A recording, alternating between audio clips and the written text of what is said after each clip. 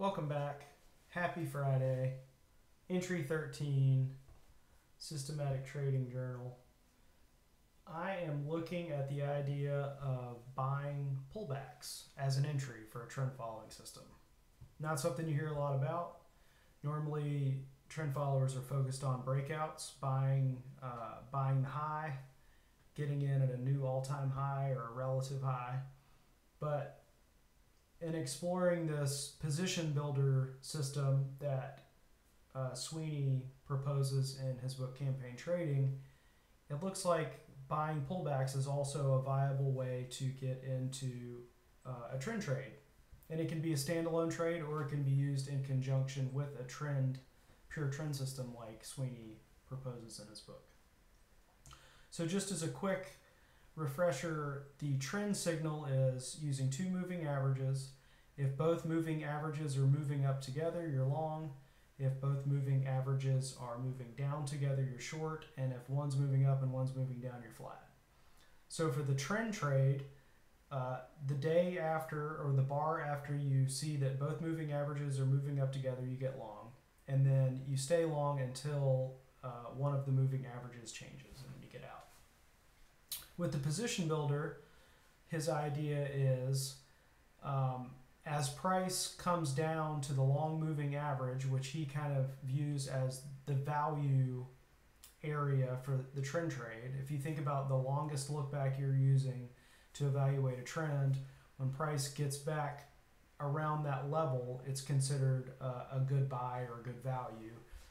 Price has come down from its recent high back to the average, so it should theoretically be a good place to either buy or buy more.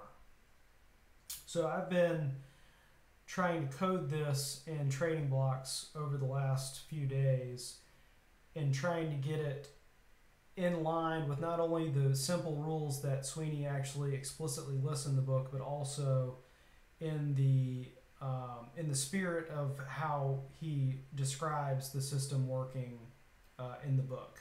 So he only gives 3 explicit rules for the position builder.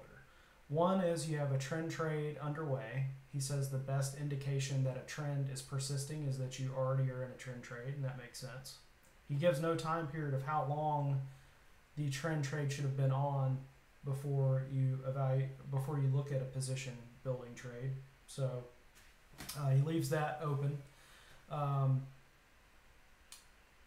Number 2 is you put basically a stop or a buy limit at the price of the moving average, and then you exit the trade at the same time as the underlying trend trade. In the verbiage of the book, he talks about before you can get long at the long moving average, price first has to come down through the short moving average. And that implies that you're only taking trend trades when the short moving average is above the long moving average and when price is above both of them. Not said explicitly in the book, but the way I understand that, or the way I interpret that, is that you need this kind of perfect setup. And so I kind of went about programming my blocks in that manner, but now I'm thinking that I might be overthinking it. So let me show this on a chart. So imagine that we're up here, looks like about right here, this long moving average starts moving up, the short moving average is moving up.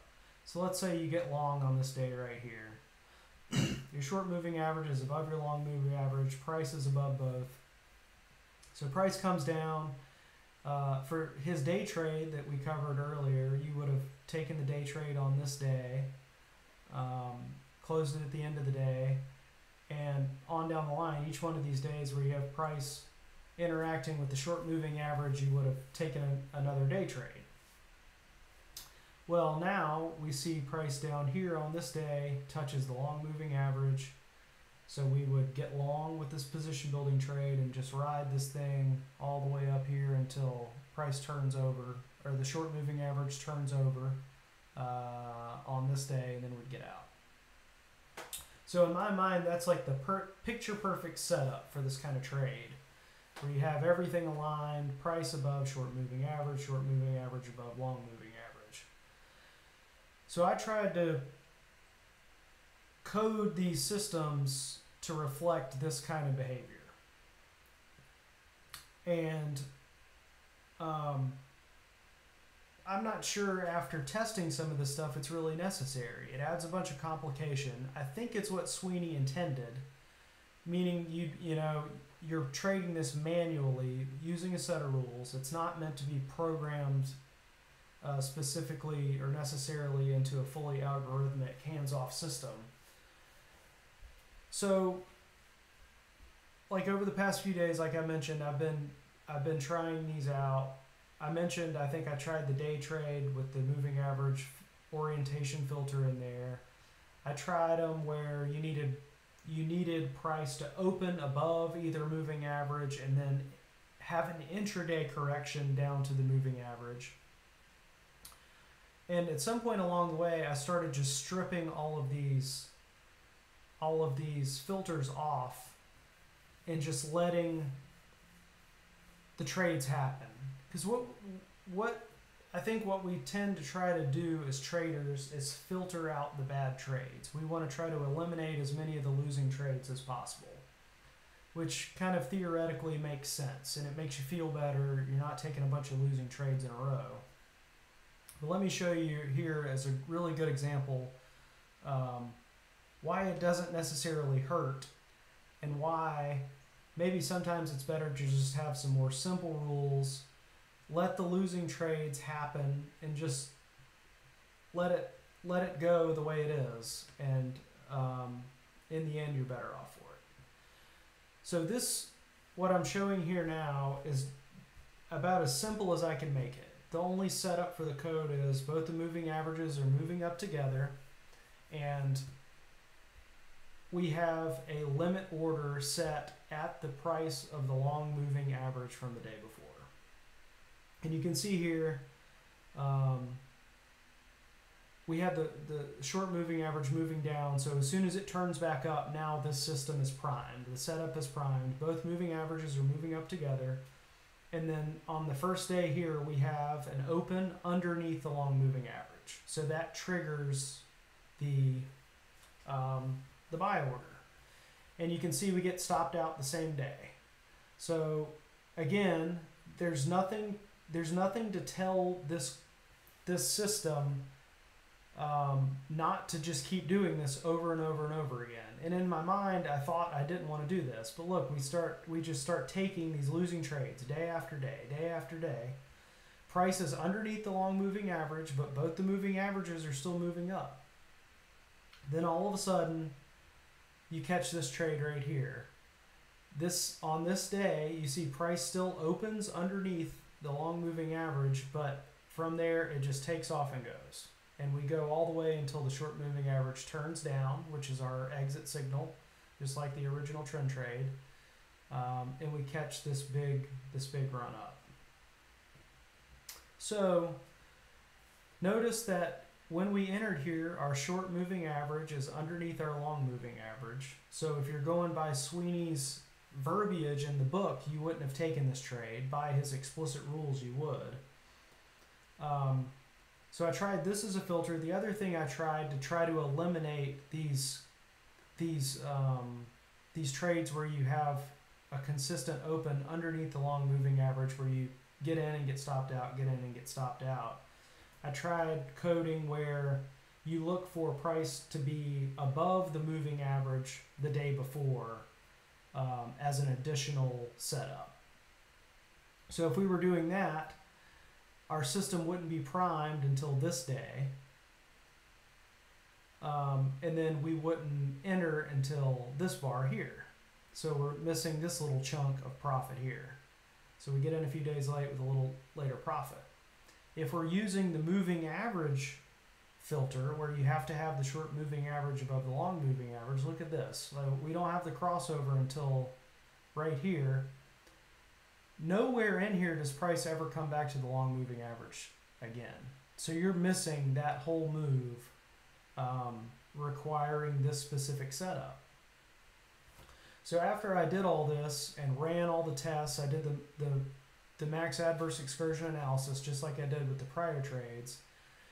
Every time you add any kind of additional setup, like the moving average orientation or having the close or the open be above the moving average, and then waiting intraday to have the signal rather than just letting it trade if it opens below the moving average, it reduces the sample size in the test, and ultimately it reduced profitability in every single test that I ran, which was really eye-opening to me because you're taking a ton more losing trades without these fitting these special situations. So it seems like just having the two moving averages, your two trend indicators, is all you need. And then if you use this kind of different entry trigger rather than just the pure trend, this one additional thing where you need price to touch or go below the long moving average is enough to make this work. So it's been pretty eye-opening to me, and I can understand how Sweeney came about these rules. These are the kind of things that where you're taking a discretionary system and then trying to fit a system to it. And it makes sense if you're sitting and watching this all day. But when we can just put really simple rules into a back tester and actually run all these different systems and see how they perform differently, we can see that in this case, just simpler is better. We have way more sample size, the average trade return is higher, and the average trade expectancy is higher too. And I'm going to do another video detailing the specific performance and showing how this position builder trade and the pure trend trade work really well together. I ran like a full-on legitimate back test using a fixed fractional money manager, not trading one contract at a time, but trading a volatility based position sizing. Ran these two together with an equal allocation to each, and it's like head and shoulders better than running either one of them on its own. You get a higher return with the lower drawdown and lower volatility. So I'll be able to detail that all in another video, but for this time I just wanted to speak to this idea of not over filtering, trying simple first, and try to take away more rules than you add, because ultimately it leads to a better sample size, and in this case better performance. So I think now I'm going to have to go back and re-look at the day trade system, and maybe even re-look at the trend system, because if you remember, or if you look back at the previous videos, you can see I introduced some additional setups to try to prevent the same trade from getting re-entered after it was stopped out, like letting the signals refresh before we got back in. And it may be better to just let it eat and take the losing trades and just keep trying, because our stops in these systems are so tight. I mean, we're running stops around 1 ATR, so we're taking really small losses every time our stop gets hit.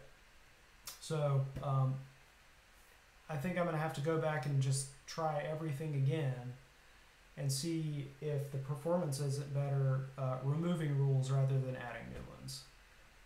So I learned a lot this week. Still really enjoying this process and doing this testing like this. I think the max adverse excursion, or the excursion analysis process, has really helped open my eyes to looking for the actual movement that comes from the signals rather than relying on a monetary based back test, because I'm really seeing and able to distinguish between good signals and bad signals, because you don't have that added complication of the money management aspect skewing the results of the test. So that's it for this time. I'll be back next time with some performance on dip buying with a trend following system. So that's it. Everybody have a good weekend, and see you next time.